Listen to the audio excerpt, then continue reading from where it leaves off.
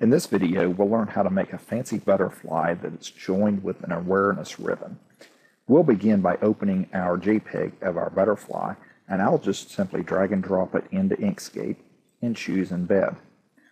You could also open this by doing the File Open operation.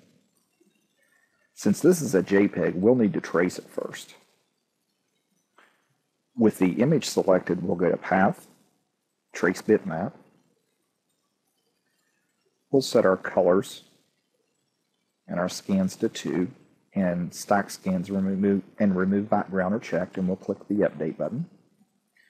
Now we'll click OK, and you'll see that that happens very quickly.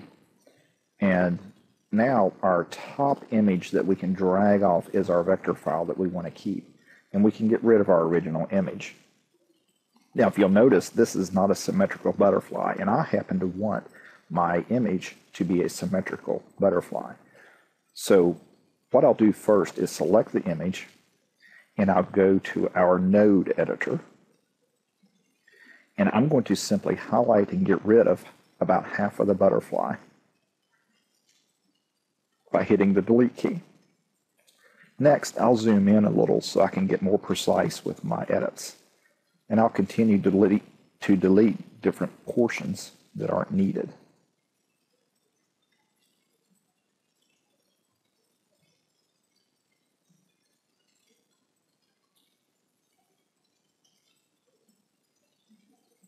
And now, since certain parts of our image are very small, I'm going to go ahead and edit and delete those as well, just simply because they'll be difficult to weed and to work with once you cut the material. And you want this image to be as simple as possible once you've cut the material. So I'll get rid of all these small holes. And we'll leave that one because that one's kind of large. You can zoom in and out in Inkscape by using your plus and minus buttons. And now that we have half of our butterfly, we're going to hit the Control D as in duplicate. And we have two images, one's right over top of the other one. Now I'll click this button, which is flip horizontally. And then I'll use my arrow key to move this to the side.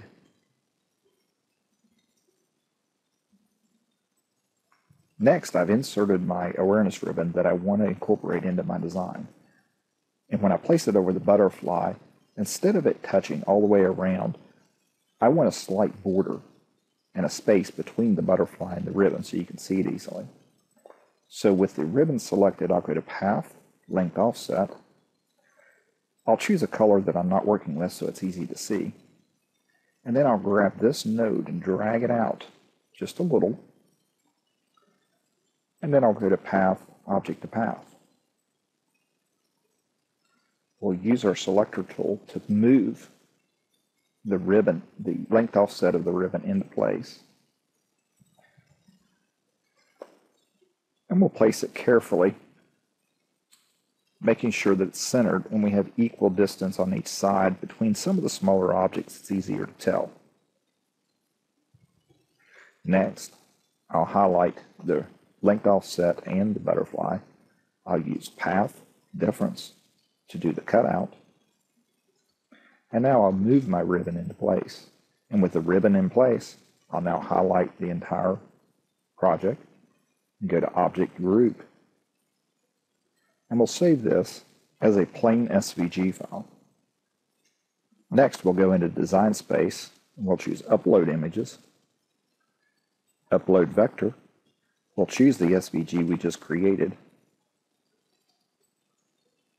save it, and we'll insert it into our project. And if we right-click and ungroup, you'll see that we can separate the ribbon and we can cut it into a different color material or different type of material separately from the butterfly. Hopefully my video has been helpful to you. If it has been, please subscribe to my channel, and by all means, please share my videos.